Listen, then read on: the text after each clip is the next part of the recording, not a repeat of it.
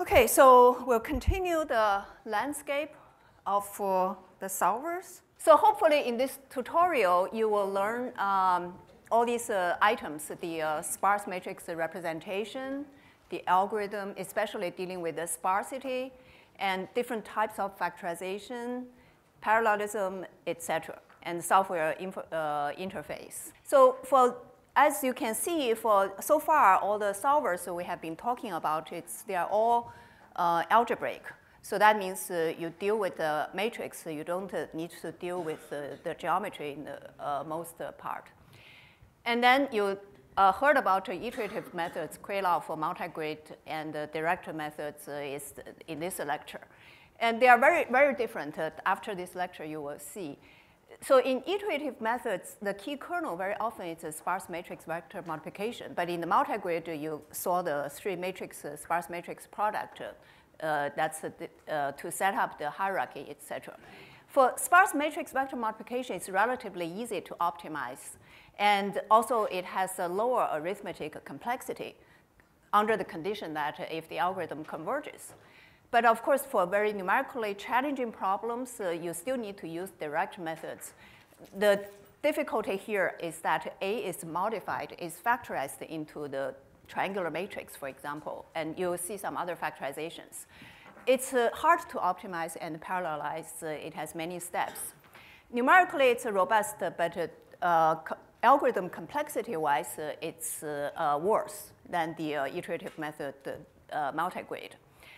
So very often we use the direct methods nowadays to precondition iterative methods. And I think earlier there was a question about what do you mean by precondition? Precondition just means originally you want to solve AX equals to B, right? Now you try to find another matrix M, and hopefully this M inverse is easy to do, and then to multiply, pre-multiply this. And the spectral radius of this M inverse A hopefully has a much better condition than you run the iterative Krylov solver for this guy. So that's the general idea of preconditioning. And also the factorization, in the, we are talking about exact factorization, but as you saw this morning, David was talking about this family of hierarchical matrices. You can consider that as approximate factorization techniques. So there are a lot of formats. And those, in the general sense, if you don't want a very accurate solution, it can be used as a direct solver. But in the more general sense, it's used as a preconditioner. So that's in the context here. And then we saw all these solvers. People always ask which solver I should use, whether I want to use a CG or something, or direct solver or iterative solver. It's a very difficult question. So the best we can do is I highly recommend this book, which is the Template Solution of Linear System. And there's a companion book, it's Template Solution of Eigenvalue Problems. Okay. So here you pretty much get a general guiding principle of which solver to use. In this flowchart is for the iterative solver. So let's say, suppose your matrix is symmetric, and then you go to this branch. So it's definite. So that means the SPD. Then is the eigenvalue spectrum is you know the eigenvalue spectrum. Then you try something like Chebyshev CG. Or otherwise do CG. If it's non-symmetric, go to this branch. So it's a decision tree-like. It's useful for the general guidance. But of course, if your problem usually have very peculiar things, and this just give you rough guide. And then about a direct solver, we have the similar kind of decision tree. It's depending on the what kind of systems you are trying to solve. For example, if it's SPD, you do Cholesky factorization, or indefinite, you do LDL transpose with some pivoting here. And non-symmetric is general LU. And if it's non-square matrix, you want to solve least square problem, you do the QR. And then, of course, talking about the architecture, you can have a sequential code, shared memory, multi-core, etc. So you can go to this link. I'm not sure whether I want to go. So I keep a little survey article about different direct solvers of different factorization of the code. Okay, so this little survey is actually not very long. The idea is just for the user, for the purpose of a user to see which package software you want to pick up. So in this table, you can see that on the serial platform, there are a lot of options here, and the shared memory platform and distributed memory platform. So it's getting smaller, smaller. And then the support of these codes are not uniformly good. There's a references after each code. You can either download from the website or contact the author, etc. Okay. So distributed memory code is much harder to do, so there are not so many. And in this tutorial, I will use this SuperLU disk that our group has been developing to just do the example, do the hands-on exercise. And then there are some other available there. It's all on the list. And this code, SuperLU is accessible from PET-C and also Trilino. So that's the table I was trying to show. Okay. So direct solvers, generally, it's not sensitive to any underneath numerical difficulty. So it can support a very wide range of applications. And in general, for example, SuperLU is dealing with a non-symmetric matrix. So the problem can be indefinite, can be very ill-conditioned. It doesn't matter too much. And very often, when we talk about sparse matrices, especially from a PDE simulation, you can think about your matrix A could have dimension like 1 million or even more nowadays. But even though you increase the problem dimension, but you don't increase the number of non-zeros per row, that depends on your PDE, the three-dimensional geometry, for example. So the number of non-zeros per row is a stay constant. That's in the A matrix. But in the LU matrix, it's a different story, which we'll see. And then for algebraic solver, we can support a different sparsity pattern. So for example, this is a very nice structured matrix eigenvalue problem from airplane design. And then this is the chemical process, the sparse matrices of chemical reaction. They may have different interactions, so the sparsity pattern will be very different. It's unstructured, so you need to be able to deal with this with a good matrix representation. Okay, so that's what leads to this sparse data structure, which Ulrika earlier mentioned, this compressed row, sparse compressed row. I just want to give you a little bit more concrete what it is. So suppose you have a matrix here, which is 7 by 7 matrix, so many non-zeros. The other zeros you don't need to store. So what you do in compressed row, you do row-wise storage. So this is the numerical values of 1A, 2B, all these, and divided by column boundary here. And then each of these non-zero has a column index. In this case, in Fortran, we use a one-based index. And the important thing is this row pointer. So if your dimension is 7, you need 8 entrants here. Each of these entrants points to the beginning of each row here. So with this set of 3 things, you are able to access each matrix element. And obviously, when you do compressed row, it's better to do the algorithm traverse in this way.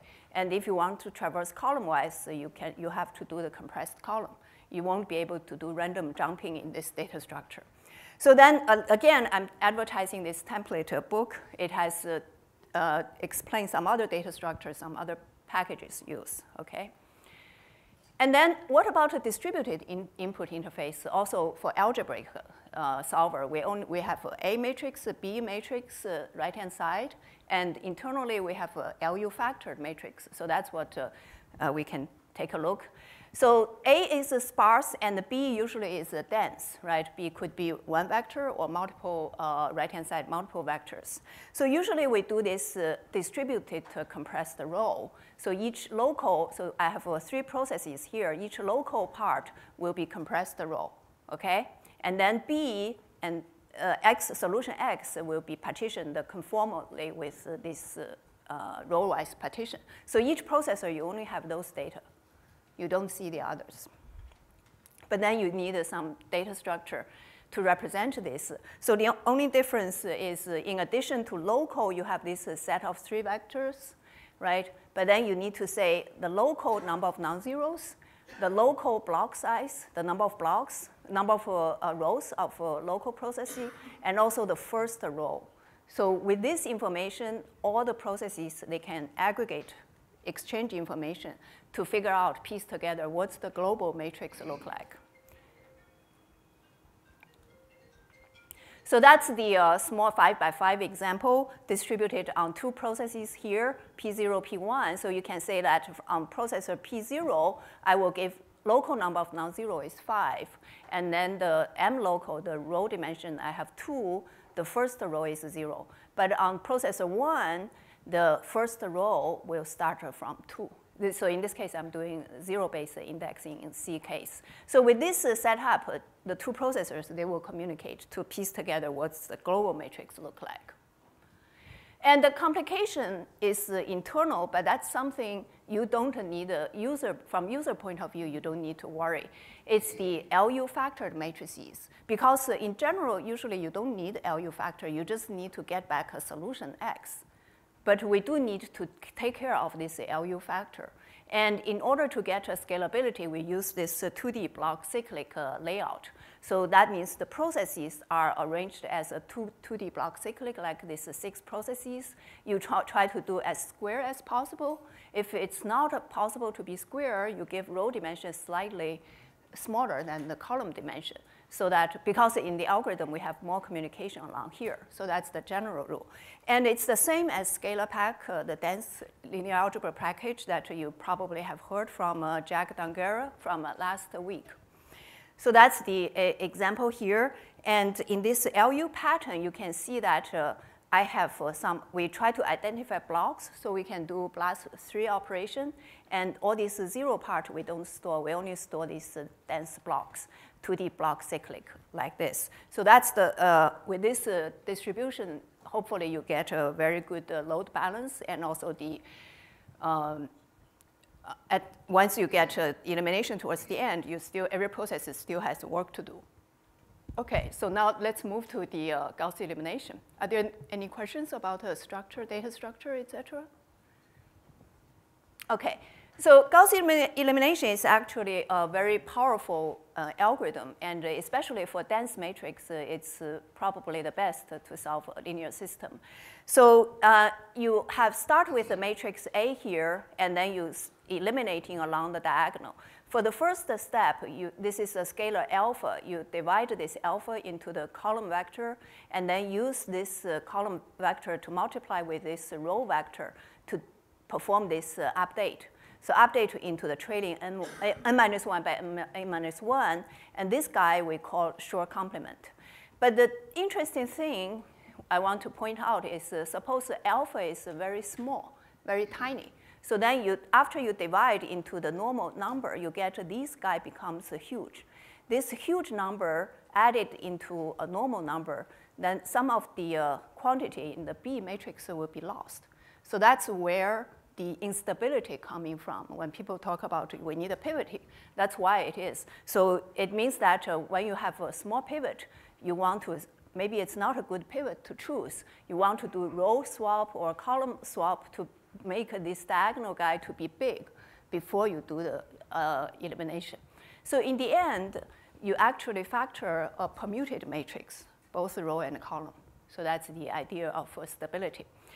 And then after the first step, you do this elimination for this short complement, keep doing. In the end, you get 2 triangular matrices, L and U. After that, you can do the triangular solve, which is much cheaper. So that's the mathematical algebraic Gauss elimination. But then put into the sparse matrix, it's getting more complicated.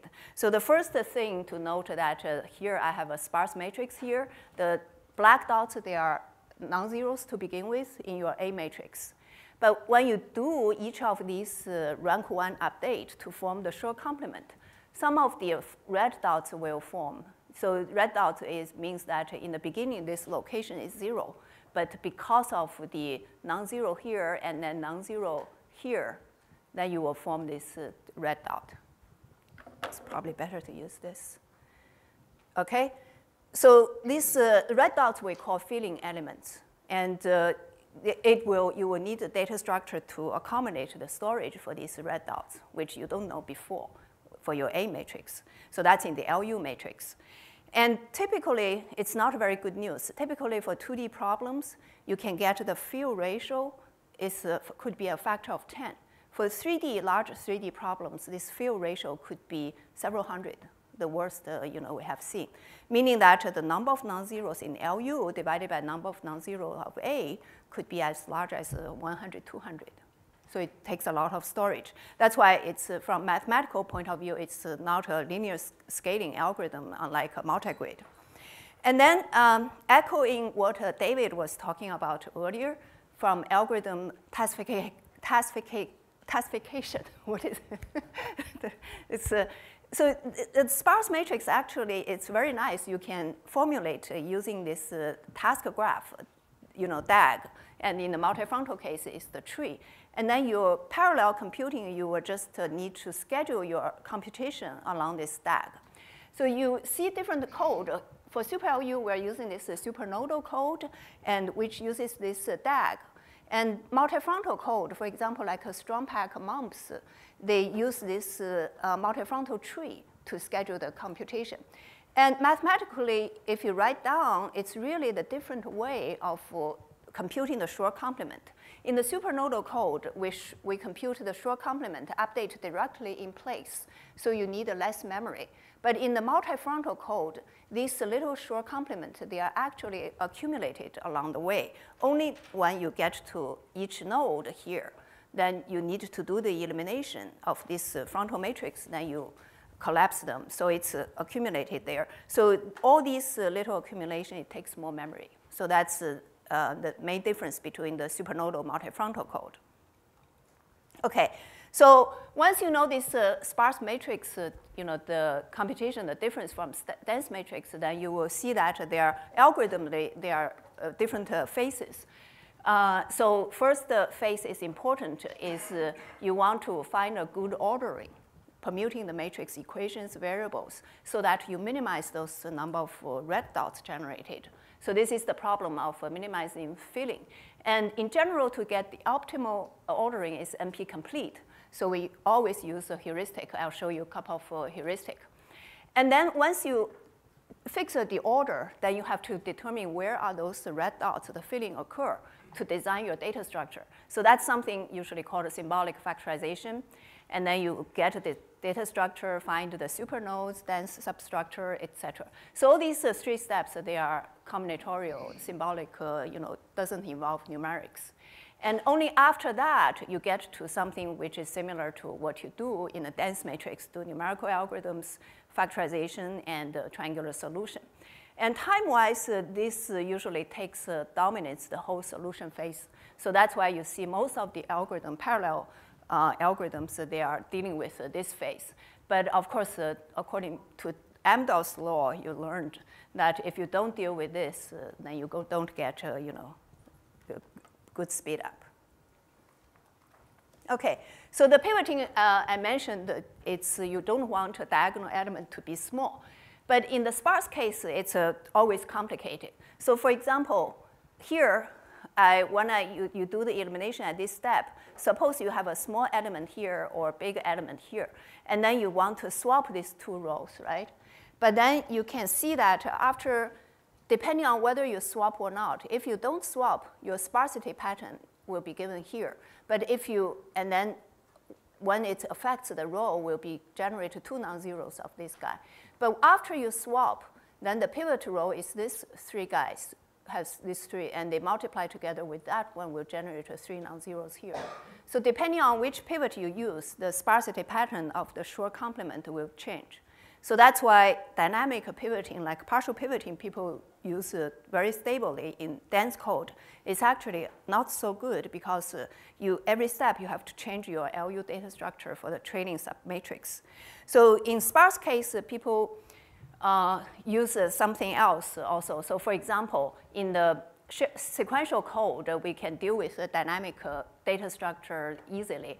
More easily, so then we use partial pivoting.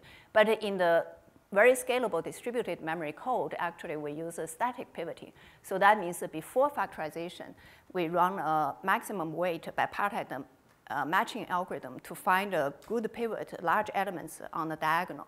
which is based on the graph of matrix A. It doesn't have knowledge of LU. But then once you get that, you hopefully, when you do the LU factorization, you don't need to pivot anymore. So then it's in the middle, if you still have tiny pivots, you can replace by a single precision perturbation, which still doesn't affect stability very much. So there are some tricks in terms of pivoting. And it's important to know because sometimes you don't get a very accurate solution. There are reasons and need to go back to the code, maybe change those options to investigate. So now we look at some heuristic of ordering to preserve sparsity. So generally right now, the two popular classes of algorithm, one is a local greedy type, one is a global divide and conquer algorithm. So the local greedy type is very simple to explain. Suppose at the first pivot here, you do Gauss elimination. You need to have this column vector, row vector, they need to multiply together. So that means after this eliminate this guy, you see you will generate this dense submatrix corresponding to IJK, those indices, right? And then looking at the adjacency graph, it just means that this one is connected to IJKL, right? So in the beginning, IJKL, they are not connected. But after one is eliminated, all the neighbors of one will become a clique, fully connected. It's called a clique in computer science term. So what you want to, so this clique, these red edges corresponds to the red dots generated. So you want to minimize each step, minimize the clique size generated. So that's what they say. Suppose you pick up the vertex with the degree which is the lowest among the entire graph, then hopefully your clique generated at this step is the smallest. And then you just keep doing like this. So that's the local greedy.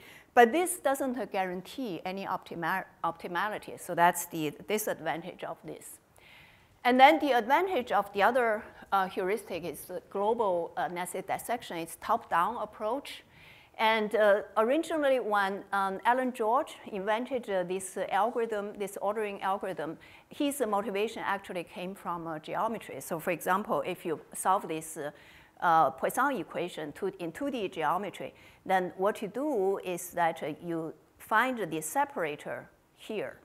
After these vertices were removed, then the graph is divided into two pieces, okay? And then what you do is you put this separator towards the end, move them towards the end. And for the first part, you also continue find the separator, which represented by this 10, this number. And then the next one represented by 20. So you put them like this in the nested way. So that part, you still have a representative with 4 and then 8 on that side. So you can see that with this ordering, actually, you can show for this 2D geometry, actually any planar graph, you get optimal order in terms of amount of field. And this is generalized to 3D finite difference scheme. The optimality is proved. So then you can generalize this to any algebraic way. So suppose you are given any graph here. All you need to do is to find the separator at the top level. Put the separator vertices here, and then find the two pieces. Find the separator. Continue doing the nested way, and the different packages. For example, you are familiar with Metis, Scotch. These are popular packages. It's the different way of finding separator at each level. And then there's also some spectral. You can use eigenvalue algebraic linear algebra to help you find the separator. And then there's some geometrical way to do that. So the goal is really to find this separator as small as possible. Because if separator is small, zero block will be maximized. And when you do elimination, these zero blocks will be preserved. So it will be very clear from this picture. So this is a relatively bigger mesh, a 2D mesh. And then if you do the natural ordering like this, you get this nice banded structure. But then when you do Gauss elimination for this banded structure, everything within the band will be filled, will be all red dots.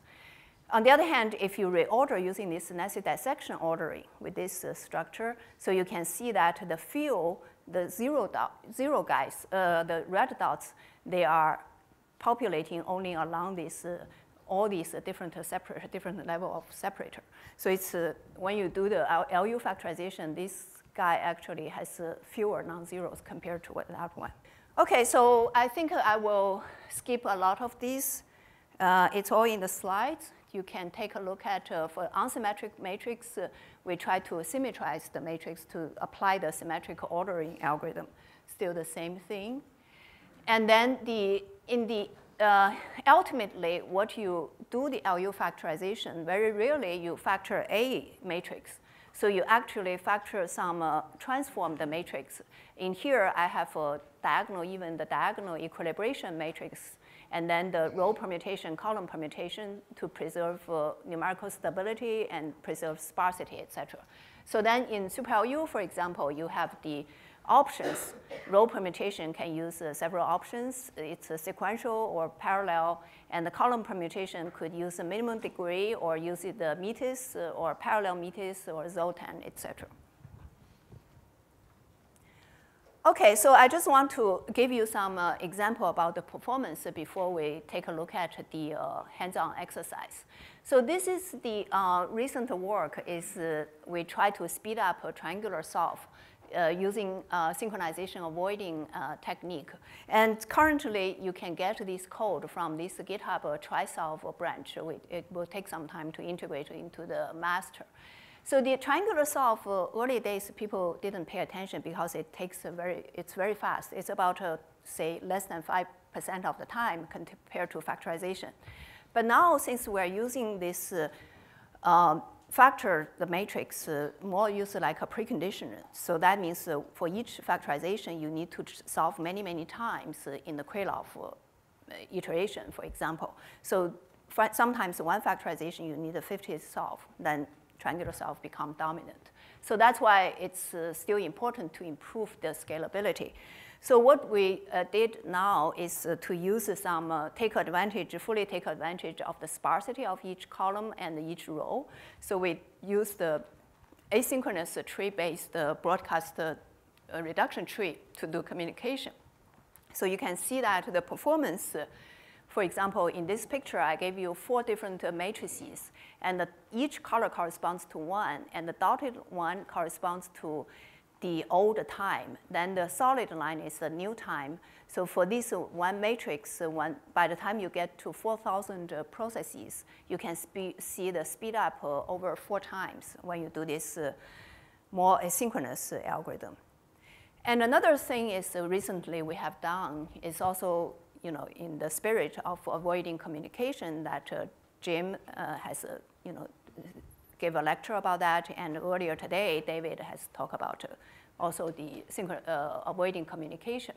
And here it's the first time actually this communication avoiding 3D algorithms did for the sparse LU factorization.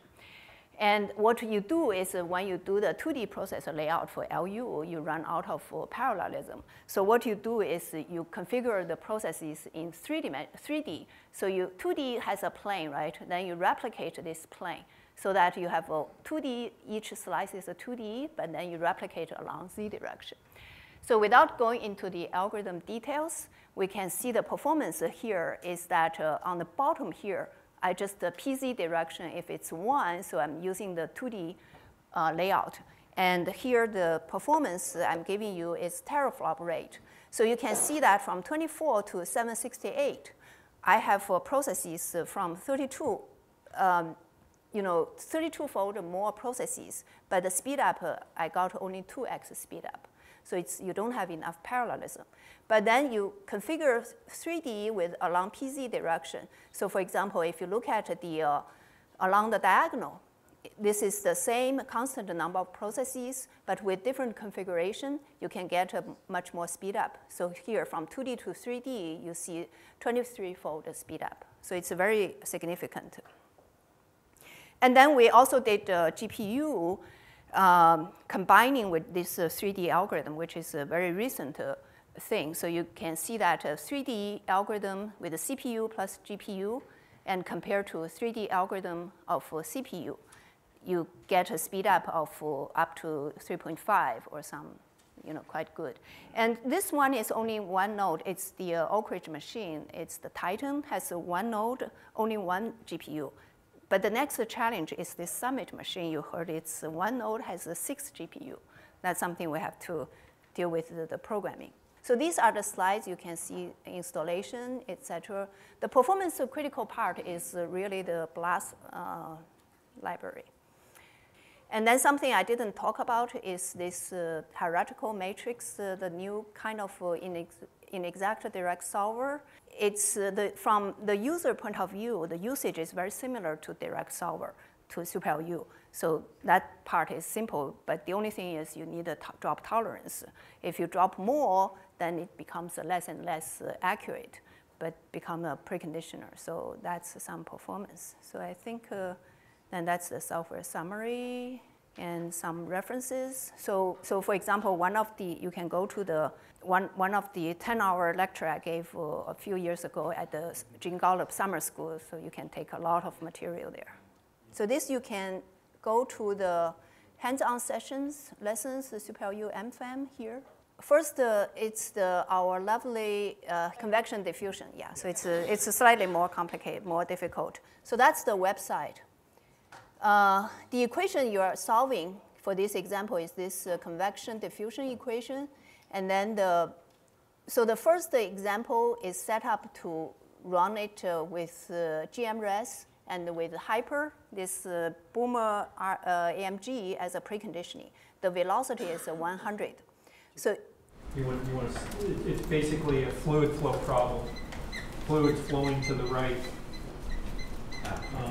to our right there.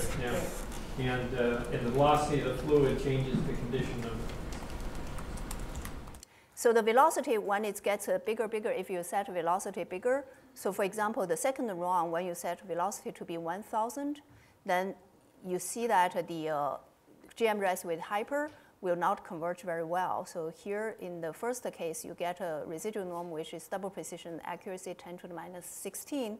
But with 1,000 velocity, you get much smaller. OK, so then let's see if this residual is not happy. We're not happy with this, so we switch to direct solver. Shall we run this? This is an animation of just showing what's happening with GMRes as we increase the velocity. So it's down. So eventually the velocity gets bad enough that it blows up. So you won't get any correct. And then the solution time for GMRes, preconditioned GMRes, when velocity gets bigger, then you just goes up quite a bit. Now we switch to direct solver. And the round 3 here, I'm using the natural ordering. So it's this guy, the column perm is 0, which is the natural used by row, not a minimum degree, not a nested dissection. So you can see that the number of non-zeros here is about 2 million, over 2 million of L and U. It's unsymmetric. You see it's unsymmetric. L and U, they have different number of non-zeros.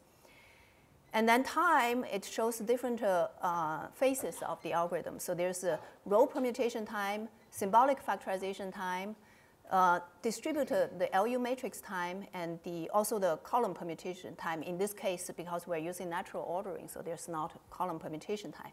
But remember the time now is 18 seconds. The next run you will do is this. Convection diffusion with a velocity 1,000, but with the CP column permutation is 2, which is the minimum degree ordering on A plus A transpose. So then you should see the number of non-zeros is much, much smaller. So remember the number of non-zeros with the natural ordering is over 2 million. Now it's only, let's say, 1 million, OK? And time-wise, now it's 0.05. So now it's already comparable to the iterative solver time, because in the first round, remember the iterative solver we're using 0.04, right? So now with the minimum degree ordering, you're already 0.05 factorization, so it's getting quite good.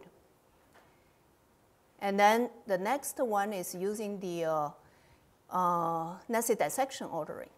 Okay, so this column perm is 4, which is nested dissection ordering. So number of non-zeros is even further reduced by some. But if you get a problem size is much bigger, getting larger, nested dissection should be even better. Okay, so then this one is we're trying to show is a larger problem. So here I'm using the mesh refinement is 3, so you get the problem size is more than 500,000 here. So that's taking every zone in the original problem and subdividing by 3 in each dimension, so it's 64 times as large.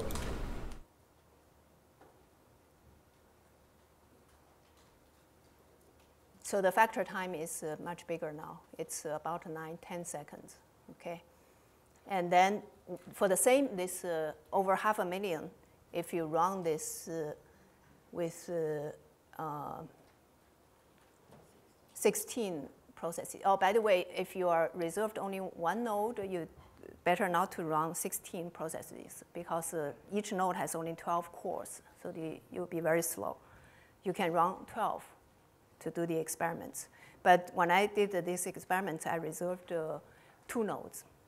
So with the 16, you can see that factorization time is reduced from about 10 seconds. Now it's about 1.6. I mean, it's not a strong scalability. It's not very good yet. But the problem is still not very big. Okay. So let's see. So then there are some other, this last example is, suppose you have a multiple right-hand side, but your matrix A is the same, the B is different. So which means that you can reuse a lot of information. For example, the ordering for sparsity, that's the same. You don't need to recompute. And the LU factorization, in this case, you don't need to recompute. You just need to do the solve. So that's what's happening with this is the option is minus 2 RHS right-hand side. So the first factorization is the same as you just saw. But when you solve the next one, you can skip all the factorization, all the symbolic factorization, et cetera. You only need to solve a different B using the same LU factor. So the solve time is the same.